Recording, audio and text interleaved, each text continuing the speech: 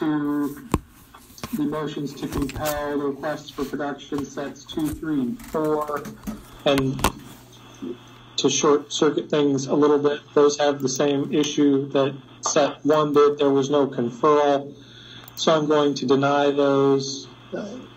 Certainly, if there continues to be an ongoing discovery issue, they could be refiled after a conferral. I do see that plaintiff has filed a response, and perhaps that resolves some of those issues, perhaps not.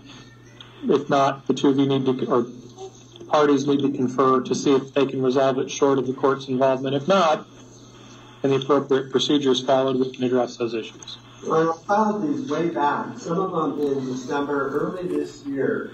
And her response was, part of the response is, the requests are irrelevant to the defenses of every party.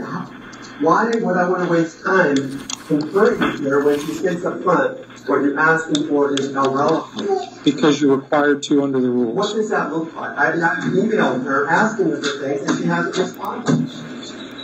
You're required to confer, which means you're required to have a conversation about what's requested and what's not being provided.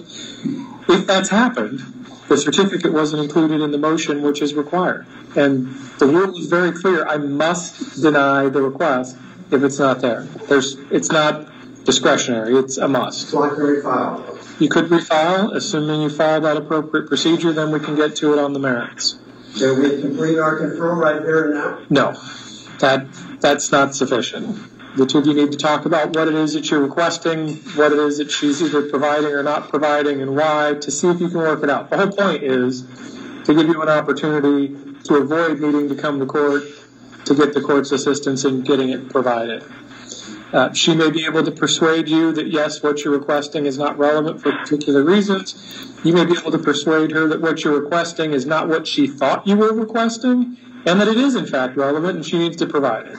Your Honor, I didn't think I had to justify reasonable requests like insurance policy, title insurance policy, and so forth. Depends on the circumstances of the case, whether or not those are reasonable requests, and if they are, when we get here to a motion to compel, they'll be granted. If they're not, they'd be denied. But we can cross that bridge when it's appropriately in front of the court. Let's see, that then gets us to the motion to strike sham pleadings, which was filed.